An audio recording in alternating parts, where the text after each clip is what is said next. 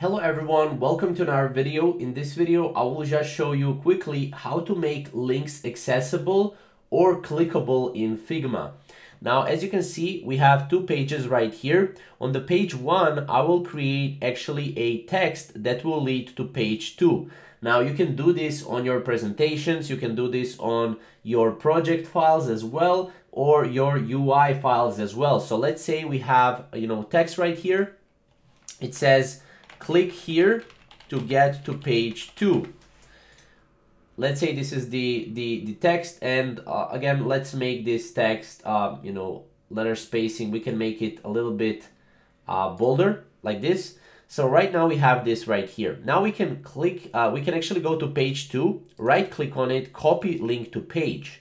Go to page 1, here we can go and click on the link and paste this and click enter.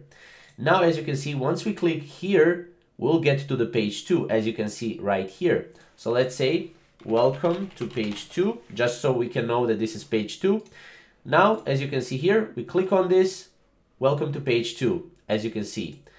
Click on this, welcome to page 2. So this works really well. You can also link your links, right? So let's say we want to edit this, right? We can do this here and type in google.com, right?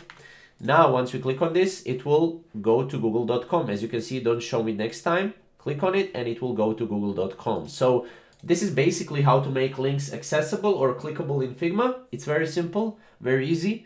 And yeah, thank you guys for watching. We'll see you in the next video.